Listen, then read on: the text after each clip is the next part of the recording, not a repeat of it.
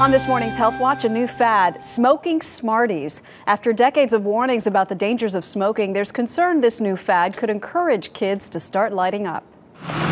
It's a fad growing at schools across the country, due in large part to its popularity on video sites like YouTube. Smoking Smarties gives children the appearance of a smoker's exhale. The videos posted on YouTube even provide viewers with a how-to. And today, I'm going to be teaching you how to smoke Smarties. And then just rub back and forth really hard. Inhale with your mouth, not with your throat. With this fad come health risks. I don't know, but it gets into your lungs and then it hurts. And because of them, some school administrators are lashing back. In an email to parents, one middle school principal wrote, quote, "Due to the potential danger, I have made it clear to our students that possession of Smarties or similar candy will result in a Class 2 offense." Class 2 offense. At that school, by the way, you should know means detention. Joining us now, pediatrician Dr. Lisa Thornton. Good morning, doctor. Good morning. Detention is the least of their worries. This could lead to big problems later.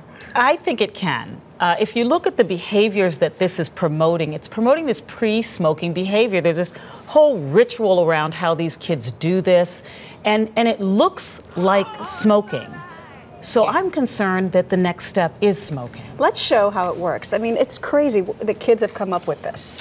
Well, according to the videos, they take the Smarties, which we all remember from our childhood, little Smarties candies, and they crush them in the packet. Okay.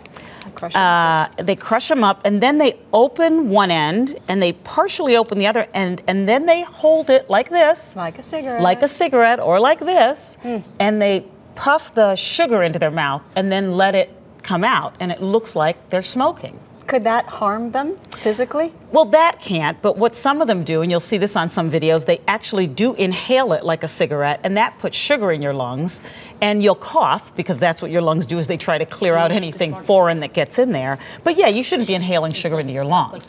But the health risk of the sugar is the least of their problems. You're a mom, I'm a mom. You have 3 kids, 17, 10, and 8. At what age should you start talking to your kids about smoking? Early.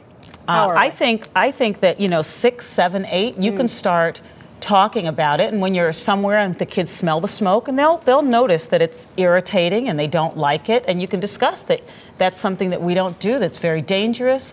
My kids are all very tuned into this. They know that this is a big health risk. So I hope that kids don't start doing this and then making it a cigarette instead. Me too. Thank you, Dr. Lisa Thornton.